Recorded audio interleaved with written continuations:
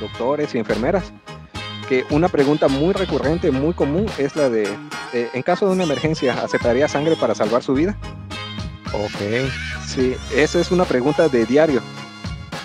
Me imagino que es por los testigos. Claro. Solamente una vez me tocó en sus estudios de secundaria, preparatoria, van al hospital a tratarle de enseñar a los doctores cómo hacer las operaciones como en muchos países se están metiendo en muchos problemas. Creo que van a decir, no, pues sí puedes saludar a la bandera, porque ese del saludo a la bandera no es el testigo de Jehová. Ok. Entonces me acerqué a entrevistar, todavía no he subido los videos, me acerqué a entrevistarlos diciéndoles, ¿saben qué? Es para un canal de YouTube, quisiera saber, me llama la atención que están aquí en la feria del libro, y uno de ellos se enoja, me empuja. Ok. ¿Y Quítese eso de lo aquí. tienes grabado? Sí, lo tengo grabado.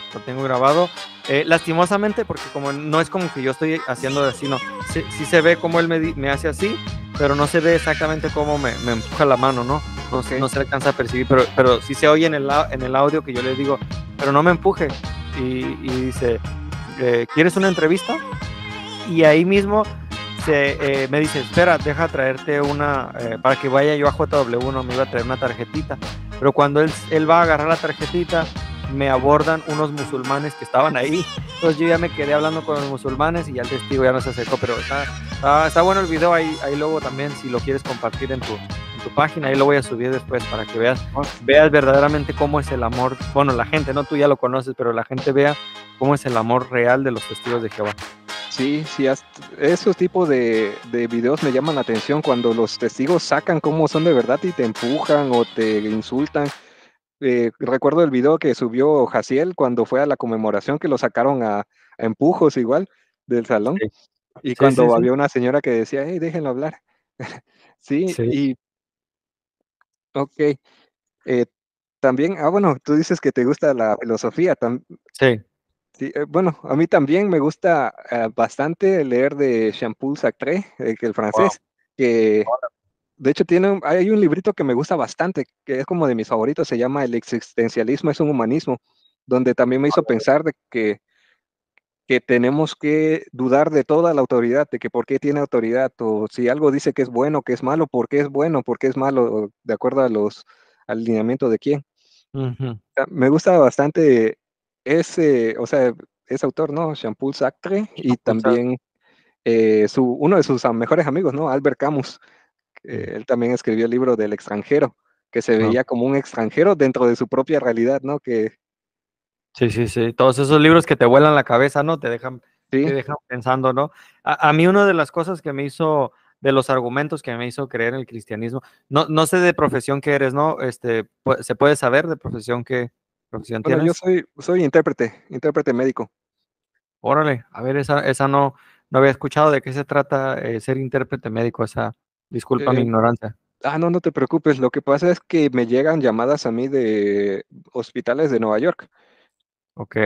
y pues ahorita que hay bastante inmigrante en Estados Unidos, hay mucha gente que no habla inglés. Yo trato Ah, de decir todo lo que diga el paciente en español, se lo tengo que decir al doctor o a la enfermera o a la trabajadora social en inglés. Todo lo que diga ajá, este representante se lo tengo que decir al, al hispano en español, ¿no? Por ejemplo, tuve una cirugía que me quitaron la vesícula y hace 2 años. Ok, esa terminología médica en inglés me la tengo que saber para decírselo al doctor. qué Eh, curioso. Sí, también pues tengo que saberme cómo se dice resonancia magnética, la tomografía, todos esos, Órale. sí. O sea, Wow, pues todo lo que diga el doctor en inglés, se lo tengo que decir al paciente en español, lo que diga el paciente en español, se lo digo al doctor en inglés. De eso se trata mi trabajo. interesante. Ahora mi pregunta de si pudiéramos hacer un podcast en inglés es absurda porque pues obviamente que podrías, podrías Pues, llevar un podcast en inglés. sí, de Wow. hecho, hay una teoría donde dice que tu personalidad cambia dependiendo del idioma que estás hablando. Yo siento que en español soy un poquito eh, más llevado, más, más relajado. En inglés siento que soy un poquito más profesional, que cambia mi estilo, ¿no? De habla. Ok, sí, sí, sí. Sí, yo cuando me escucho a veces en las reuniones, a veces que las graban y luego la vuelvo a ver, también tienes razón, no me había puesto a pensar en eso, pero ahorita que lo dices también yo en inglés me escucho como con otra personalidad. Sí, Es interesante el dato. Y, sí, yo y a tengo, ver, ujú, yo tengo amigos que, por ejemplo, eh, en español son muy, ¿cómo lo diría? Que no quiero decir la palabra media grosera, como desmadrosos, ¿no? ok, Muy es, llevados, y pues en inglés ya como que les da pena, como que ya son más tímidos, más sí, retraídos, o sea, cambian por completo cuando cambian de idioma. ok. Esto es algo normal. Ajá. Sí, sí, sí. Bueno, pues de hecho, ¿solo español e inglés o tienes algún otro idioma? No, solo español e inglés, aunque yo también sirvo de operador. Tengo que buscar así a intérpretes que Ok. hablen otros idiomas, ¿no? Como portugués, francés, o me Órale. piden idiomas bien raros, me piden a veces polar, fulani, Ujú, eh, arábico, o sea, todos esos ah, los tengo que buscar yo en mi sistema, llamarles y decirles de qué se trata la llamada y ya para presentarlos en inglés ujú. al doctor y al intérprete de cualquier otro idioma. Ok. Pero, ¿y eso vas a un call center o es en home office? Es home office, sí, es como Uy, que mi call center aquí en casa. Es por eso que siempre estoy conectado y pues mientras estoy trabajando estoy subiendo videos igual. sabe, con razón te veo muy activo. Este, pues es una bendición tener Sí. ese tipo de trabajo. A ver si Y después ujú, podemos. Ajá, sí, sí, ya sí. te iba a decir de que como estoy siempre en contacto con doctores y enfermeras, que una pregunta muy recurrente, muy común, es la de, en caso de una emergencia, ¿aceptaría sangre para salvar su vida? Ok, Sí, esa es una pregunta de diario. Me imagino que es por los testigos. claro. Solamente una vez me tocó así que una señora dijo, no, no, no, soy testiga de Jehová. Y ya eso lo tuve que No, decir. Y pues cuando escuché eso sí me dio un poco de tristeza, porque claro. pues prefieren, le dan prioridad a la compañía, la estafa JW, que a su propia vida. Sí, claro, sí, sí, sí. Crean mártires, ¿no? Que de hecho me Sí, interesaría, pues ya ahorita de esta parte médica, concertar contigo una siguiente sesión para que nos hables del tema de la sangre y ya con este conocimiento que tienes, ¿cómo abordarías ese tema para que las personas puedan platicar con familiares respecto a este tema, ¿no? Eh, ya sea que sean testigos o no, pero que puedan llegar a concertar esta charla, ¿no? ¿Qué te parece una siguiente ocasión? sí, claro. De hecho, te venía así como que preparado para hablar del comité de enlace. Una vez fui con el comité de enlace a un Ok. hospital. A Sí, ver, pero déjame detenerte un poquito. Para los que nos están escuchando, ¿qué es el comité de enlace? el comité de enlace son los sicarios de la JW. Esos, sí, sí, porque son los que van al hospital a asegurarse que un testigo de Jehová que está como en una situación crítica, que no regrese, aunque sea la única medio Que no, para, que perdón, como que se me trabó aquí, no sé si en oh, el perdón, chat. ajá, que no reciban sangre, que ellos son los que se aseguran de que el paciente testigo que no reciba sangre, No aunque va a fuera a recibir. salvarle la vida, porque sabemos que la sangre es la que pues transfiere el oxígeno al cuerpo, Ujú. porque sin la sangre pues a veces una parte del cuerpo se puede morir, o todo el cuerpo, ¿no? Y, y es un poco raro y ahorita que lo pienso me da un poco de cringe Sí, porque los ancianos que no terminaron muchas veces sus estudios de secundaria, preparatoria, van al a ver, hospital a tratarle de enseñar a los doctores cómo hacer las operaciones con fracciones de sangre, ¿no? Cuando en los hospitales no hay ni siquiera, o ni siquiera en los hospitales de primer mundo, tienen así la sangre a veces disponible correcta o mucho menos la van a las tener separada. fracciones, Sí. claro, exacto. Sí, sí, O sea, sí, que la JW tiene una expectativa muy alta o le pone la barra muy alta a los hospitales. sí. Sí, de hecho se cuelgan medallas, dicen que gracias a ellos la ciencia ha avanzado y es donde, como tú dices, causa ese cringe de decir, no puede ser, o sea, no puede ser que ni siquiera te des cuenta no tengas un cargo de conciencia de decir, estamos acabando con Es que a veces como que en mi mente quiero decir palabras para que no. Facebook Que es da un poquito pena ajena, ¿no? Ok. ¿Cómo? Perdón, es que como cringe en español sería como pena ajena, ¿no? Sí, pero también me da, más bien hablaba del logaritmo, hay palabras que no quiero decir. Facebook es más permisible con ciertas palabras, pero YouTube de repente no le gusta que uno diga ciertas palabras, ¿no? Ujú. Pero pues ese tema sería muy interesante si ya desde aquí pues ya salieron dos temas. El tema de la sangre, espero para la siguiente ocasión nos podamos reunir. También hacer un video bilingüe, Sí, para llegar también a esa parte de, hay personas que hablan español, pero ya hablan más inglés y se sienten más mejor escuchando en inglés, entonces me encantaría eso. Lamentablemente casi tengo que irme por cuestiones, no es ahorita rápido, pero más bien ya te voy preparando. Quisiera terminar, para ir terminando, quisiera preguntarte en lo personal, ¿qué otros cambios crees que tú vienen? ¿Qué otros cambios crees que vienen, perdón, basado en los cambios que ha mostrado la organización? Yo antes de la barba, yo ya venía viendo pues que yo tuve oportunidad solamente de platicar 2 veces de la barba y de verdad que si yo hubiera sabido que iba a ser un tema que iba a cambiar tan rápido, hubiera presionado más ese botón pues para ver lo absurdo de decir, ahora ya se puede. Pero ¿qué temas, qué otros cambios crees que vienen en la organización? creo que, bueno, dos cosas, yo creo que van a ser más permisivos con algunas celebraciones menores o con como en muchos países se están metiendo en muchos problemas, creo Ujú, que van a decir, no, pues sí puedes saludar a la bandera, porque ese del saludo a la bandera no se puede en ningún caso, ¿no? En ningún país. mm, Tal vez eso lo vayan a relajar.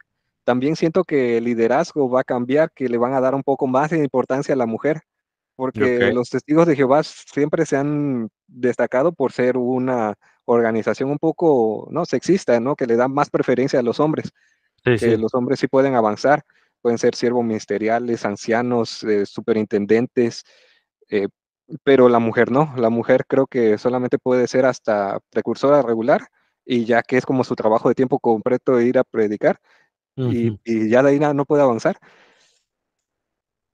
ok, Creo entonces sí. que eso va a venir, que le van a dar más cargos a las mujeres.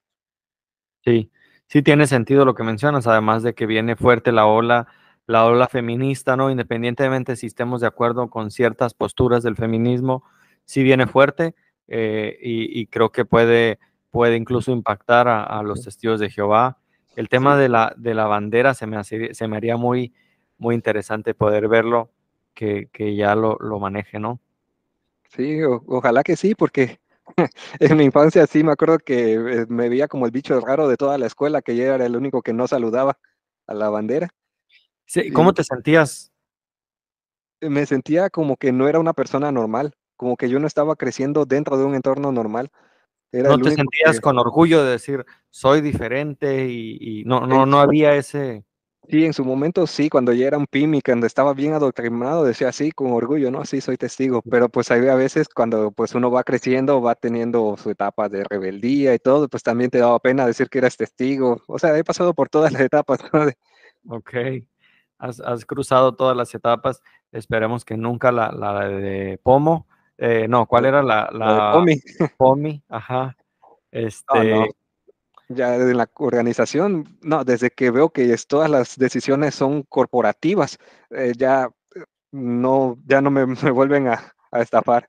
Lo que me despertó a mí fue el, el tema del plagio, del, el plagio dentro de los testigos, porque yo veía que algunas imágenes que tenían en las revistas se ujú, las copiaban a unas revistas así como el Biggest Reader, o sea, a otras ah, revistas así más famosas. cigarros, ¿no? Sí, y dije, oye, pero ¿cómo es que si la religión verdadera se está copiando de algo mundano? ¿Esto qué es? Eso es lo que yo pensaba. Sí. Y eso fue lo que despertó en ti la curiosidad de empezar a investigar, ¿no? Sí, ¿Crees que puedas enviarme por el chat el link del video que nos pasaste ahorita para dejarlo acá en el chat en vivo? Que la gente sí, pueda, claro. A ver, ahorita te lo estoy copiando. Eh, a ver, porque para los que llegaron tarde, este, Para los que llegaron tarde se perdieron de una información muy interesante. Ahí va a quedar el live para que lo vuelvan a ver, pero nos mostraba Apóstata Orgulloso un video actual, un video reciente, donde la organización muestra una mano con un, ahí ya lo pusiste ahí, con una mano un tanto, un tato pues, satánica, ¿no? O tánica, ¿verdad? como No, no, o muy rockera, o no sé.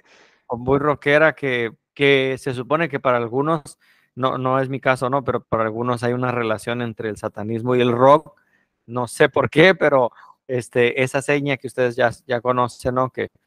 Y está interesante ver cómo la organización pues ese tipo, o sea, literalmente cuelan el mosquito y se tragan el camello, ¿no? Como dijo Jesús, o sea, las cosas pequeñísimas, ¿no? Son muy exagerados en muchas cosas, pero en cosas que deberían ver así de frente, no las reconocen, no alcanzan a reconocerlas. Pero bueno, ya Ahorita lo hablando voy del a rock y compartir. el ajá. No sé ¿Mm? si sepas que Dave de Megadeth también es ex testigo. ¿A poco ex Sí, testigo? sí, el Dave Órale, no. de Megadeth, que antes estaba en Metallica, ¿no?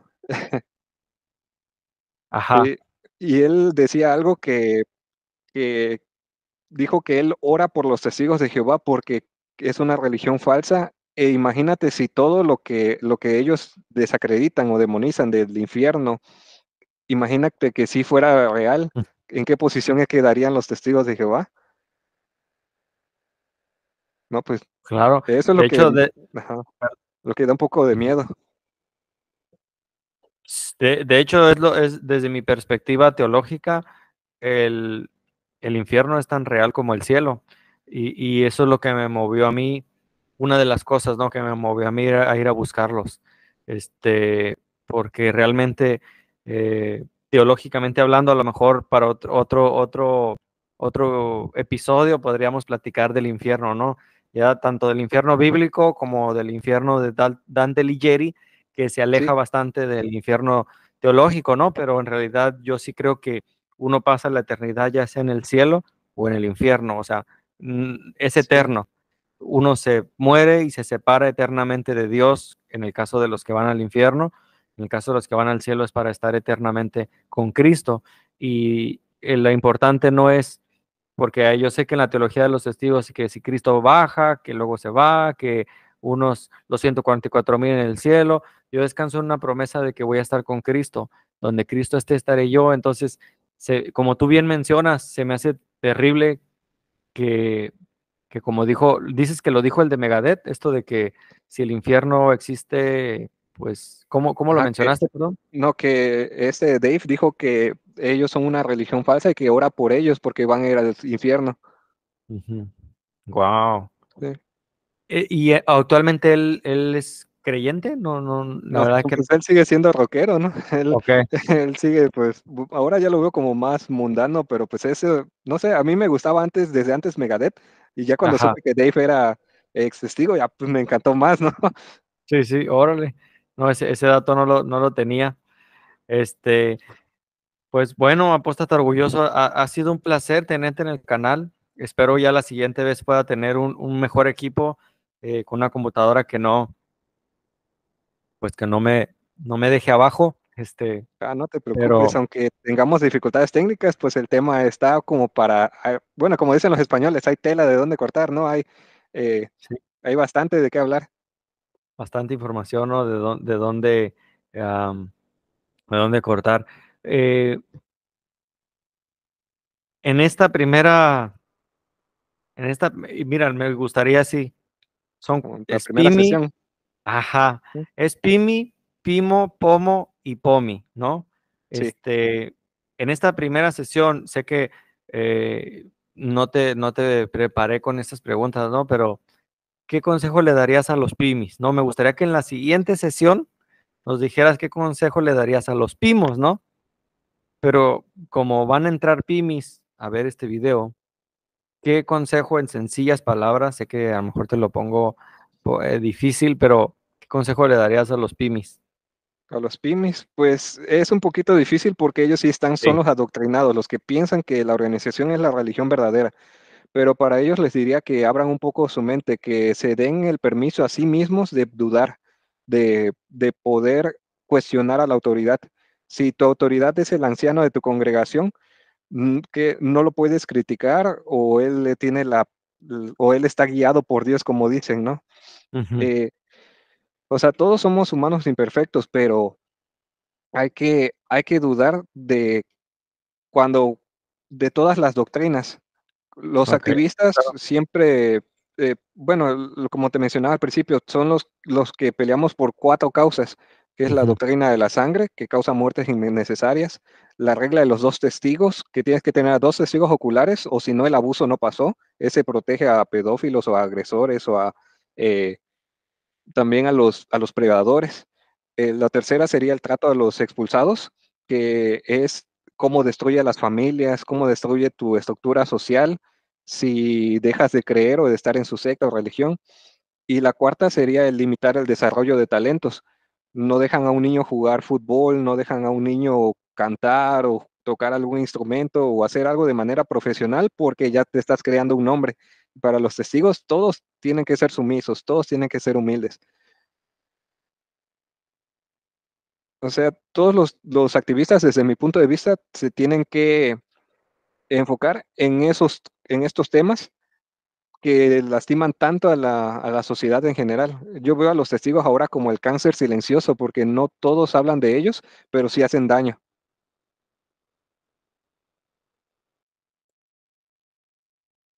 Wow, qué manera de terminar. Déjame aquí quitar, salirme porque lo estoy. Ahí se está repitiendo la. Creo que es como lo tienes de... Ahí está. Ajá. Sí, es que quería copiar el link que nos mandaste Ok, para ponérselos en el chat. Este, bueno, pues qué manera de cerrar, ¿no? Todo lo que mencionas es muy cierto porque ah, todos deberíamos cuestionarnos, y cuando digo todos es todos. Yo me cuestiono mi creencia. De hecho, ahí lo estoy poniendo en el chat, estimados los que están en el chat. Ahí está el link que nos compartió Apóstata Orgulloso. Sean muy, muy observadores. El, esta mano que aparece ahí, esta mano satánica, aparece como a la mitad del video. El video dura como 1 minuto y algo, ¿no? No dura mucho, sí, así que como un lo minuto van a 19, sí. 1 minuto 19. Entonces ahí lo podrán ver. Ahí dejé el link en el chat. Te digo, de a mí lo que yo soy ingeniero de profesión y varios argumentos acerca de Dios me hicieron confirmar mi fe. Actualmente estoy preparándome para certificarme en un estudio que se llama Fe Razonable de William Lane Craig, que es uno de los filósofos, no solo cristianos, sino de todos los filósofos que hay, es de los filósofos más prominentes de nuestra época, ¿no? De nuestra actualidad, él sigue vivo. Y el argumento Calam, el argumento cosmológico Calam, el argumento moral, son cuestiones que a mí me dejaron pensando realmente que Dios me dio una razón, Dios me dio una mente para usarla y que Dios no está enojado con que yo me cuestione cosas. De hecho, Él me ha dado esta mente para entenderlo, para conocerlo, y más que alejarme de Dios, me ha acercado más a Él, ¿no? Yo cuando tenía dudas, cuando recién me convertí, me acercaba a los pastores, les preguntaba. Para mí nunca ha sido extraño cuestionar mi fe. Yo iba con los pastores, me respondían, los que no podían me decían, mira, checa esto, investiga ve a esta biblioteca, ve. Entonces, cuando yo conozco a los testigos de Jehová, eh, al no entender que era una secta, o cuando se me hacía raro ver cómo a ustedes, bueno, tú ya no, porque ya no eres testigo, no, pero cuando se acercan a hacer preguntas, está muy mal visto, ¿no? Y eso no debe pasar en el cristianismo eh, como tal, dejando de lado también, por ejemplo, la Iglesia Católica con su Santa Inquisición, el cristianismo jamás ha tenido temor de hacer preguntas y responderlas. Entonces, ha sido muy amable, la verdad. Ha sido una charla muy interesante que ojalá podamos llevarla a un siguiente nivel, manteniendo la línea de testigos, pero también tocando algunos otros temas, ¿no? ¿Qué te parece? Sí, claro, de así hacer varias sesiones de diferentes temas, de algo que tengamos preparado, o, podemos hablar acerca de estos temas así específicamente, ¿no? Contar Ujú. una que otra historia. Claro, claro. Muchísimas gracias, Apóstata Orgulloso. Así te encuentran en tus redes, en las redes sociales, en Sí. TikTok, dices, en Facebook, ¿dónde más? En realidad, de apóstata orgulloso estoy solamente en Facebook. Ok, Solo en solamente en Facebook. Facebook. Pues Sí, síganlo, tiene bastante buen material, material fresco y material pues pues de todo tipo relacionado a los testigos de Jehová, ¿no? sí. Yo, para terminar, solamente me Sí, sí. gustaría agradecer a todos los activistas que lleguen a aportar su granito de arena en las redes sociales, porque muchos son muy talentosos en tanto en sus argumentos, en su edición, eh, y todo esto ayuda a despertar a la gente que incluso no tenía nada que ver con los testigos y ven el asunto de los testigos y dicen, oye, no, si está pesado. Eh, y pues Exacto. ahorita actualmente veo que muchos activistas están entrando en conflicto, ¿no? Entre ellos. Mm, Solamente les diría que no se desvíen, sino que no, esto no es pleito o carreritas, o es sí, solamente exponer a la organización, la estafa y seca que es la Watchtower y JW. bueno, pues ahí está. Ahí está, muchísimas gracias. Déjame ver nomás si tiene alguna pregunta para ti. Hasta ahorita pues hay bastantes buenos comentarios, pero como tal pregunta no. Este, eh, eh, eh, ok, preguntan que para qué es el link. En ese link van a encontrar un mensaje subliminal como le gusta hacer a esta organización Illuminati masónica, ¿no? Es un video de 1 minuto y van a encontrar una mano un poco terrorífica. Por ahí pausenle video. Si no, no se preocupen, ya después yo voy a editar este video y voy a poner una fracción de esa sección, pero en ese video que dura escasos 2 minutos, van a encontrar un dato muy interesante, una mano un poco terrorífica. Así que ahí está el video, es JW, no los estamos mandando a ninguna página apóstata, no, es JW y ahí pueden ver eso. Ahí está el link para el que lo quiera ver. No hay nada, aquí no hay nada oculto debajo del sol, como dijo Salomón. Pues una vez más, apóstata orgulloso, muchísimas gracias. Espero no sea la última vez que estemos en contacto. Que Dios te bendiga, te guarde y que podamos tener una siguiente sesión. Igualmente, gracias por tenerme aquí, Jorge, y que te vaya muy bien y suerte a todos. Gracias. Me quedo unos 2 minutos nada más para despedir a algunos en el chat, pero muchísimas gracias, apóstata orgulloso. Buen fin de semana.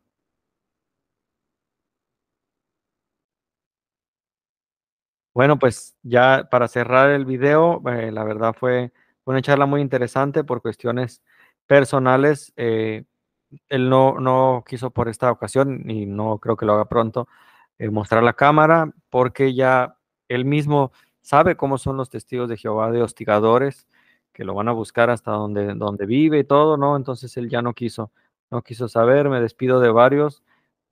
Palosaurio dice, conozco la masonería. Ok. Hay varios comentarios. Aquí está Hiro Jones. Saludos, bro. Dios te bendiga igualmente. Ángel, hermano, Peronza. Hermano Ángel, muchas gracias por estar ahí pendiente en el canal. A ver, déjeme. Alex, también ya te veo por ahí. Gracias por conectarte. Gracias por estar al pendiente. Eh, saludos desde Delaware, dice María Martínez. Órale.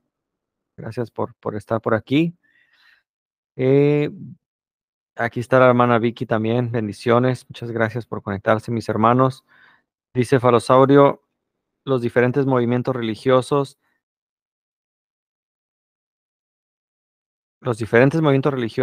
he debatido con varias ideologías. Órale, estaría interesante pues tenerte en el canal un día para, para conocer un poco tu postura, ¿no? ¿Cuándo será el nuevo live? Dice Hiro Jones. No hay una fecha como tal. Como he dicho varias veces, no hago videos cuando quiero, como yo no me dedico a esto, o sea, yo no vivo de esto, yo no, casi siempre los hago más bien cuando me sobra un poco de tiempo. Entonces ahorita me hice un espacio ahí, pero espero poder tener una fecha aproximada y les voy a avisar, ¿no? Ahí en el canal. Generalmente lo hago los viernes, ¿no? Pues porque salgo del trabajo y ya puedo. Dice Palosaurio, yo soy un teórico de la conspiración.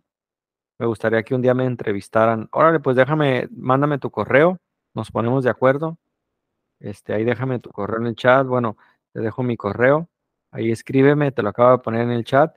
Y y pues ahí nos ponemos en contacto, claro que sí. Ahí mira, dices que dónde me escribes, ahí deja en el chat mi correo, ahí me puedes contactar y pues me gustaría escuchar tu historia, ¿no? De que tienes que hablarnos de esta, que a veces ya ser conspiranoico ya no es tan loco como antes, ¿eh? Ahorita a cualquiera que quiera decir la verdad lo llaman conspiranoico. Si al mismo presidente le decían que se inventaba la mafia del poder y resulta que nos venimos a dar cuenta que sí existía dicha mafia del poder, ¿no? Saludos desde Chilangolandia, dice Sergio Castañeda, órale. En la Ciudad de México tuve la oportunidad de estar una sola vez, me encantó, muy rica comida, muy, o sea, fantástico, o sea, ojalá un día pueda volver a visitar.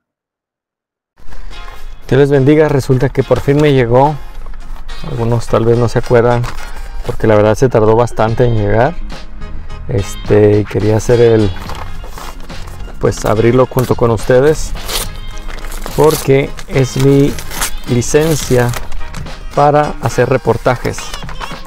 Ustedes sabrán de lo que hablo. Y con esto pues no es que estuve inactivo. Miren esto. No sé si lo alcanzan a ver. No es que quise estar inactivo en los reportajes y en las entrevistas a los testigos de Jehová, sino que quería hacerlo de una manera cada vez más legal. Entonces, como los videos que hago son para ayudar a víctimas de sectas, para saber la opinión popular, en general para ser un reportero, ahora pues de manera legal recibí ya por fin mi Press Credential, Authorized Press Organization, United States Press Agency, y aquí tengo pues mi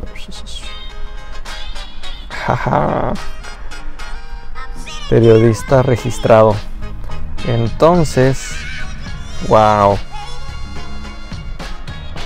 Entonces ahora sí, pues a darle. Ya tengo aquí cuando algún Jehová Witness me diga que no puedo grabar, cuando pues vamos, ya estoy registrado totalmente. Incluso un pase para mi carro. Órale, está muy suave. No les muestro lo demás porque pues tienen mis datos confidenciales, pero está muy interesante todo lo que me mandaron.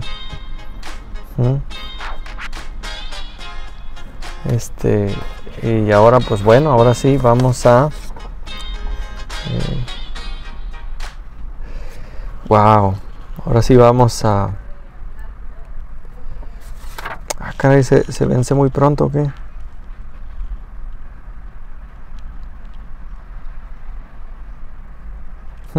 Ok, bueno, ya luego les daré más detalles, pero con esto prácticamente estoy cubierto en todas las áreas en cuanto a mis reportajes que haga. Ya nada de que no puedes hacer eso, que no puedes grabar, que por lo menos pues fotógrafo reportero, aquí está. Excelente. Bueno, pues nada más era para eso. Dios los bendiga y esperen bastante desde el canal. Me han visto un poco ya apagado, pero tengo varias sorpresas. Dios me los bendiga.